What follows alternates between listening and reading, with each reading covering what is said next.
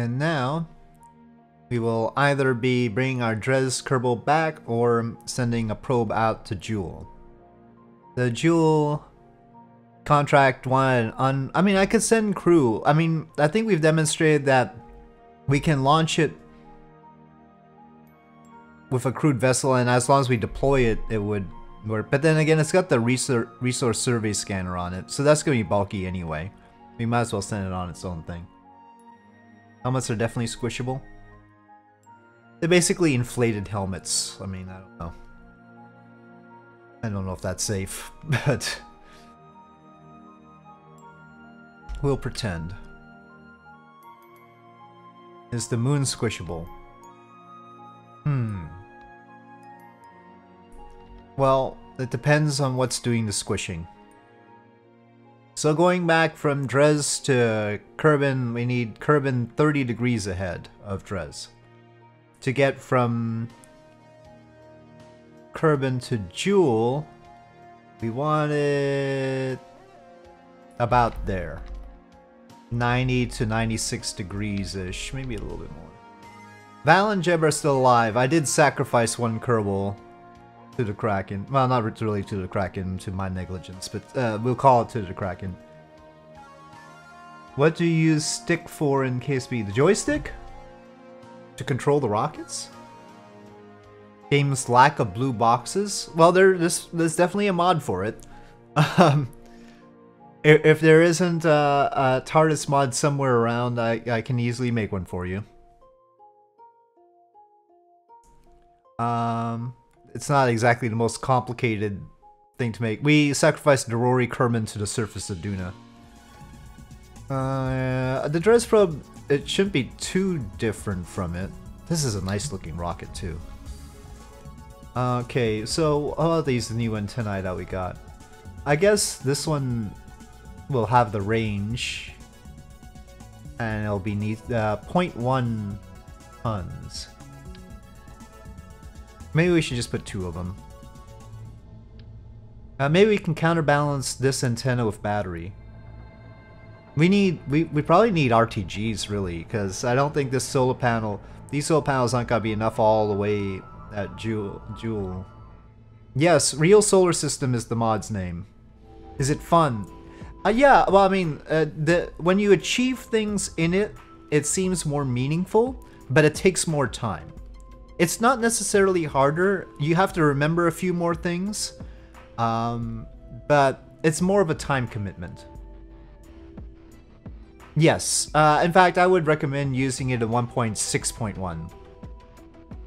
I mean, it's like, I mean, basically, you would have to treat it like starting from scratch in KSP. You're learning how to get to orbit. You're learning how to get to the moon. Basically, you'll be starting everything from scratch. So, but it's the same learning curve as when you initially entered KSP, right? I mean, so it's just the same frustration, but if you go into it going like, well, I already know everything, then it's not gonna work so well. Basically, if you treat it like a new game, then and do basically the same learning process you did with KSP, then it should be okay. Okay, so this is no longer a Dres probe. Get to orbit in RP1. RP1, I mean, I do recommend playing in science. I mean, you know, the thing is, I don't even know if there's a science mode for RO. So, for those who aren't familiar with the realism overhaul and Real Solar System, obviously if you change the solar system, you're gonna have to change the tech tree, and you're gonna have to change the contracts and all that. So that's what RP0 and RP1 are. RP0 is a lot easier. RP1 is really involved. So they're realistic progressions, so they're a different tech tree, and they have a whole contract system of their own. And I don't know if there's a realism overhaul science mode. I would say try sandbox initially. Okay, so here we go. Yeah, you wouldn't need either expansion. The realism overhaul, it really depends on, okay, it really depends on what mods you add, because there are the required mods, which are actually fairly small. And then you can choose the texture size for your planets in real solar system. So that could be as little as 200 megabytes or as much as 1 gigabyte. And then you have to consider your RAM. I tried the deployable science. I didn't get much science out of it though. We placed the little thingamajigs, but they didn't do a whole lot for me. I wasn't thinking of Soyuz 2.1V, and you know, Soyuz 2.1V has that taper because it's still using the core of the Soyuz, so no. We're gonna say that this is not Soyuz 2.1V. This is more like a stereotypical model rocket, actually.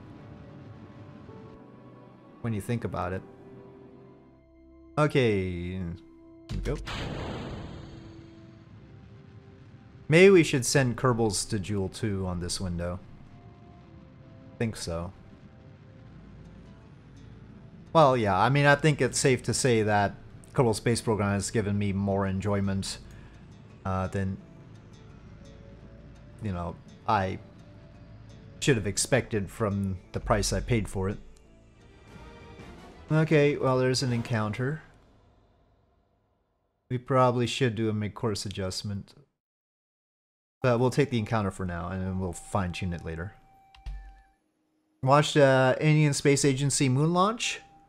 Yeah, I think I made the model of the rover, not the rover, sorry, the lander bit. If you talk about Chandrayaan, I have a video.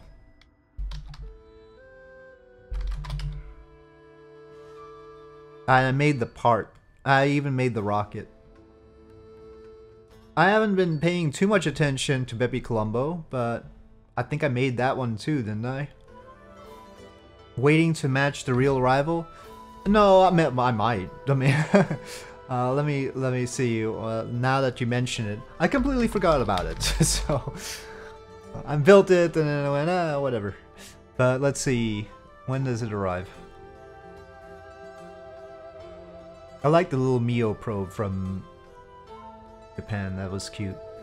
Orbital insert. Well, now I know why I forgot all about it, because its planned orbital insertion is December 5th, 2025. Man, we'll be on KSP 3 by then.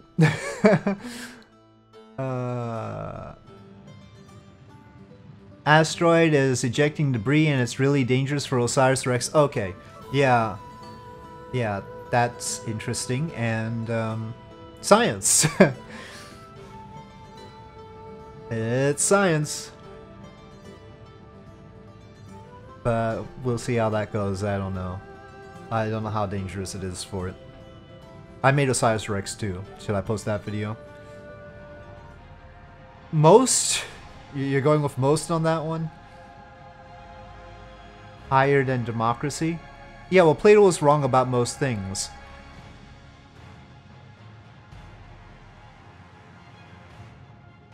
And of course, he was a product of his times. To a large extent, Plato's thoughts on government are due to the fact that Athens lost to Sparta in the Peloponnesian War. And also, Athens decided to kill his teacher, Socrates. So, he was sort of pissed at democracy at the time. Yeah, no, don't get history from YouTube videos. Period. Not mine either. You know, any history thing in my YouTube videos should be meant as a suggestion for what you might look up some other way. Ideally, first person. Yeah, I think Bluegill is certainly a fan. I've watched some of Vintage Space's videos. Valaru likes Vintage Space. I follow her on Twitter.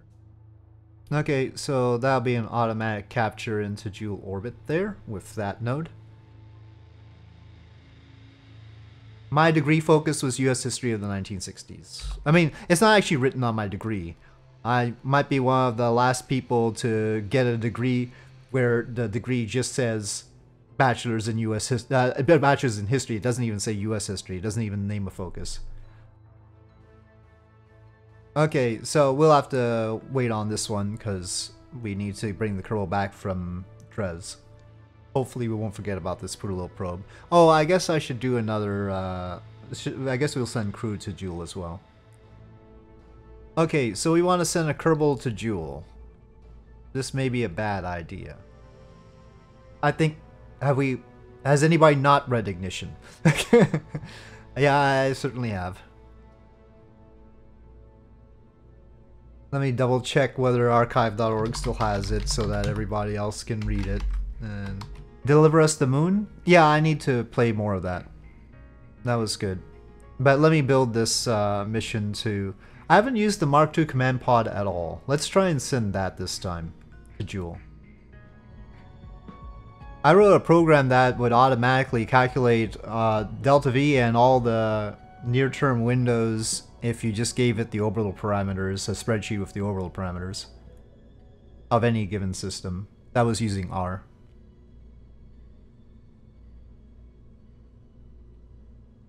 I mean, of course, people have made transfer window planner, which is even better. That you can plop into any installation with any system and it'll work. Calculated everything? Well, look on the bright... you weren't doing like n-body physics at least, or trying to do those kinds of deals. So there's always something more painful.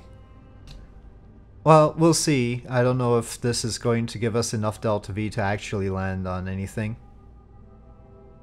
Still, I click on structural for decouplers. Kerbal programmed me too well with that. Could be for Soyuz, could be also for Titan 2, because Titan 2, the upper stage, also hot fires. Okay, well that's the transfer. So now we need to build the rest of the rocket, which is supposed to actually launch it. I'm thinking we're gonna end up Proton, I think, actually, Ernim. I think we're gonna end up Proton. So now we have 0.54 thrust weight ratio. We need a lot more than that. Put the skiffs on the outside. That's vacuum too. That 0.54. Maybe we just... But we need the thrust.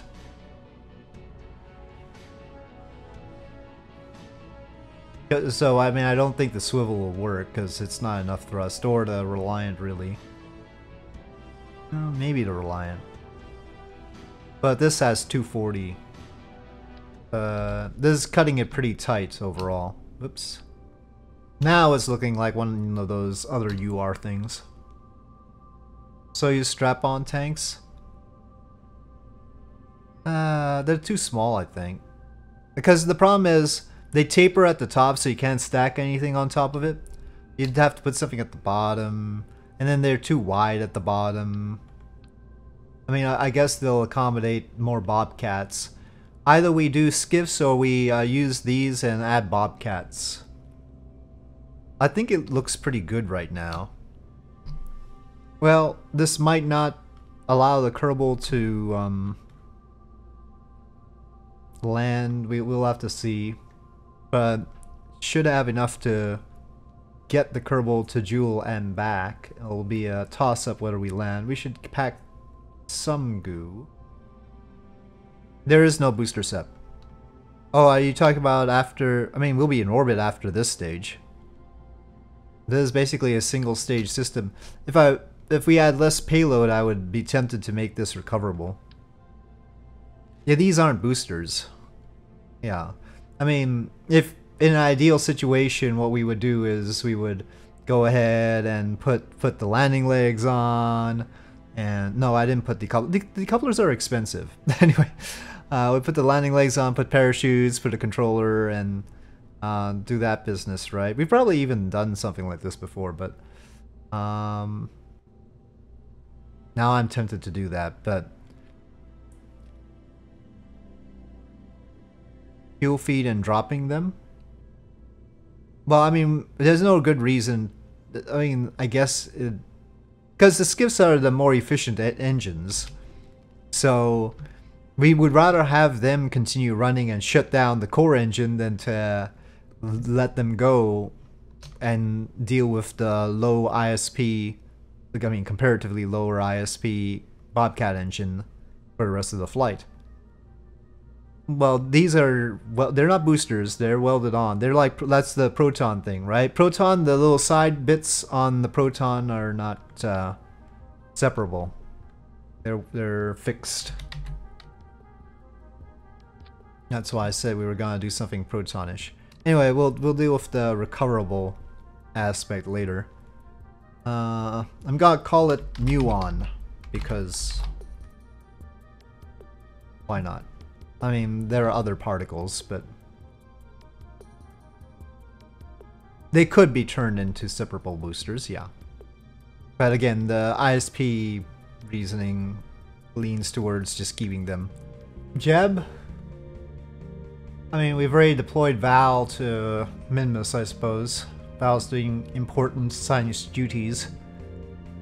We could send Rich Hat. I mean, what else are we gonna do with Jeb? We don't have a 1-star pilot. We've got Jeb, we've got a 3-star Rich Hat, and a 3-star Tezer. Oh, and then we have a spare seat. I guess we could send a scientist. I mean, you know, it's not fair to send Jeb and a level 1. Well, they're mostly level 1 scientists. Okay, Jeb and Lola. Jeb and Lola. Alright. Here we go. Spacebar. Oh, good, it's going up. It's shuddering quite a lot, though. Final last words? Famous last words, there we go. It's shaking like it's not sure whether or not it should fly apart. 61 degrees of freedom. It's a good point. Is it 40 dimensions? I don't think that's quite right. 3 dimensions is 6 degrees of freedom. I think it's triangular numbers, isn't it? So 4 dimensions is 10, right? Oh, I'm learning too long. And a 5 is 15. I think that's how that works, isn't it? Or maybe I'm wrong. It's a little bit hard to visualize rotations in 5 dimensions. Yeah, I mean, of course, yeah, I'm also familiar with both metric and... I mean, we're supposed to be taught both metric and imperial in the United States. Not that everybody absorbs both. Very imperial... Well, reading 1960s rocket documents is very imperial unit heavy too. But they really didn't need to do Rankin. They really didn't need to do Rankin. I just gotta say, and feet per second pisses me off. Feet per minute is fine because of airplanes, but feet per second pisses me off. What's wrong with feet per second? It just rubs me the wrong way. That's all I'm saying. PSI, yes. I will always measure pressure with PSI. I have the darndest trouble when we go to pascals, and so I mean I can calculate with it. I know the atmosphere is 101 kilopascals and such, but still, I still like PSI better. Bar, forget bar. I mean, who even uses bar? I mean, bar is like, if you set our atmosphere to be equal to 1, but not quite. I mean, it's like... It's 1.013 bar, isn't it? Yeah, it's 1.013 bar is 1 atmosphere. Yeah, millibars. Hectopascals? Yeah, I don't use hecto. That's not right. Whatever. Yes, fine, basically. I don't know if it's burn. The stated burn time is accurate. It might just be going by this stage. I don't know. We'll see.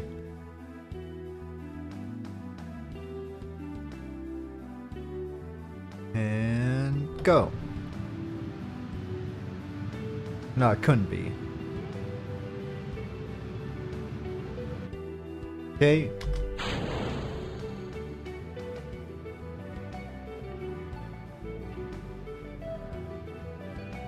But I wasn't reading the stages right before, so I don't know if it calculated the correct burn time.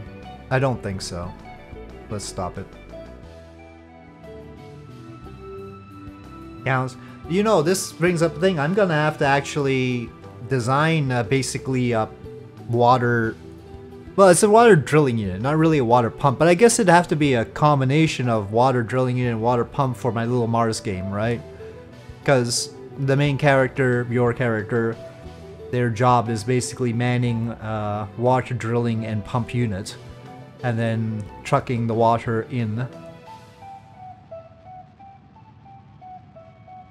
Excavate and heat up the ice. You have to drill probably a couple of kilometers down, and then heat the ice up and then pump it up.